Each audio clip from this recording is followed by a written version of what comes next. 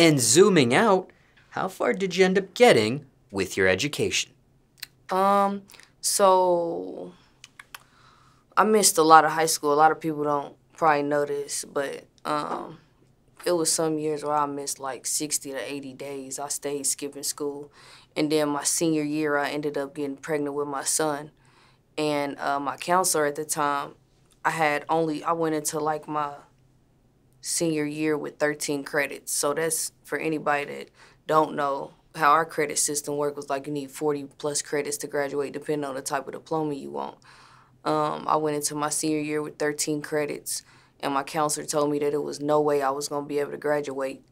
And I remember looking at him and telling him, put as many classes as you can on my schedule because I'm not coming back here to be a second year senior.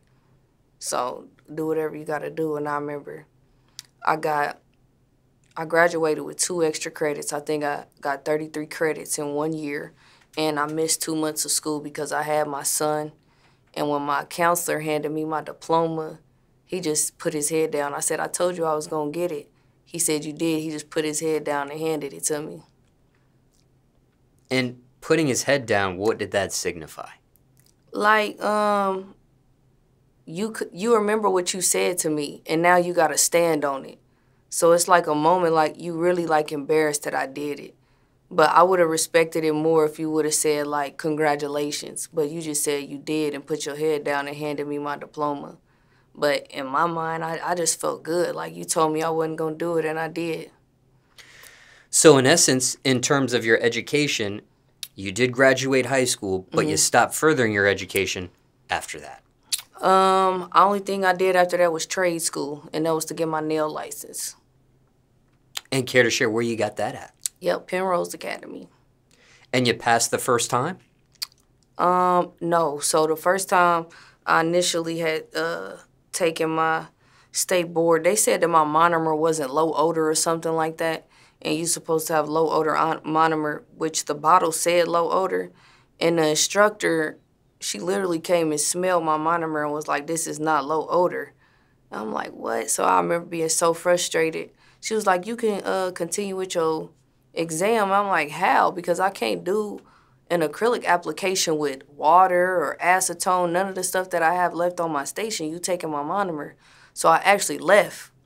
And then I had contacted the state board, and then they ended up paying for me to do it again. I filed a complaint against her because they had already signed off on my monomer because it said low odor. It was sealed. They checked everything, and then she decided to approach me during my test and smell my monomer as if her nose had a gauge or something, like, oh, this is not low odor. I'm like, damn. Like, I was really discouraged when she did that.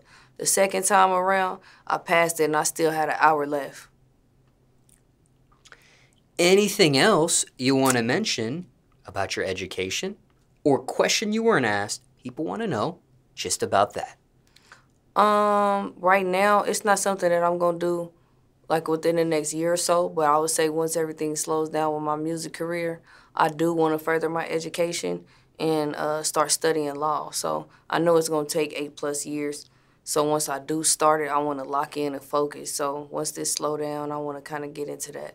And why the interest there? It's always interested me. I always told everybody in my family if I ever went to college, that's the only thing I would go to college to be. And is it a specific type of attorney or lawyer? Criminal. And it's more so to understand the ins and outs of these laws so that I can implement change. And when you say criminal, is that prosecution or defense? Defense.